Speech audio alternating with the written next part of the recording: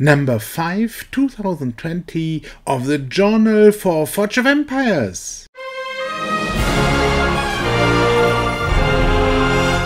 Again, we have a nice mixture of news in Forge of Empires.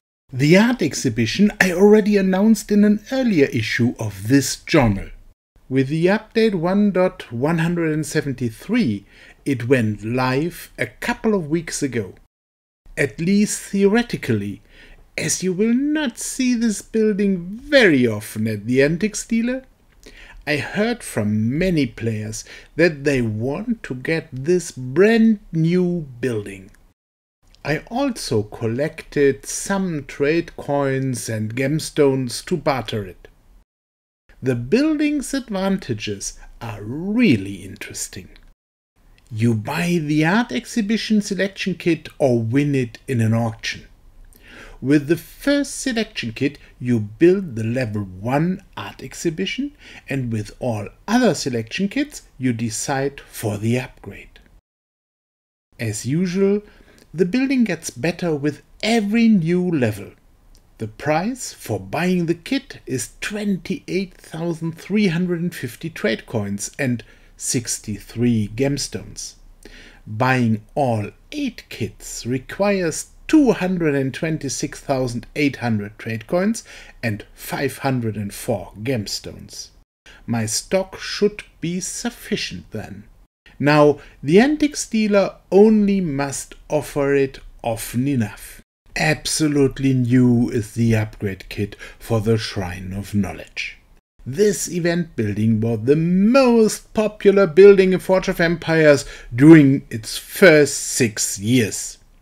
On level 2 it provides 2 forge points every day if it got motivated. The number of coins was increased slightly, the population added by it grew significantly. This could be relevant for players who have difficulties to make their people enthusiastic, example given because they leveled a great building giving population a bit too much. From now on, the antiques dealer will also offer some more items from previous events.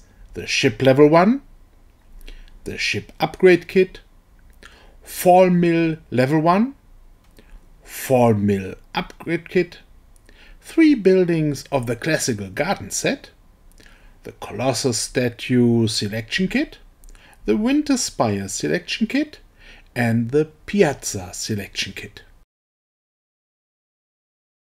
Soon we will see 3 more levels of the Statue of Honor in the game. Those who are very active in Guild Battlegrounds already have more than one of these buildings in their city. To make it attractive for them in the future, InnoGames added 3 new levels. With each level, a daily forge point is added, and also the other properties got improved. Players being active in Guild Battlegrounds get really spoiled. 9 forge points on a 3x4 floor size plus coins, and the benefits for the guild, goods and might, make this being the most efficient building in the game.